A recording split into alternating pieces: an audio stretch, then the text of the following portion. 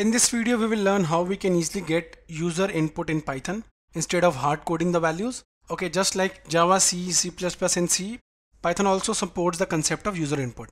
Okay, so let's see. For getting user input, we have a built-in method, that is the input method. That is the input method is used to get input from the user. Let's see an example. Herein we have our PyCharm ID.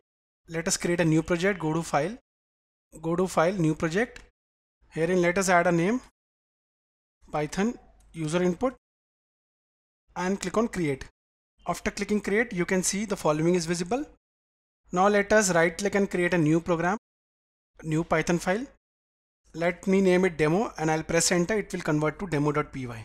Now we will see a simple example to display student records.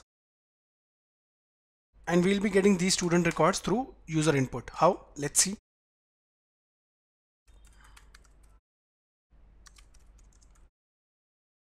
So we have printed this. Now at first I'll be printing the student name. For that I have taken a demo variable sname and I'll directly use the input method. So this text will be visible to the user. Enter student name. Okay, so this will be directly visible to the user. Now I'll just print sname, that's it. Herein we can easily write student name. Okay.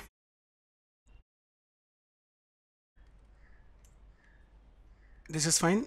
Now directly we will add address.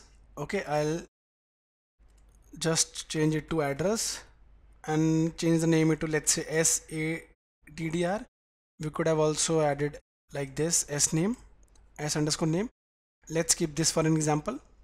Okay, SADDR is our student address, okay, for a demo records. So we have added this also. Now let us add student grades.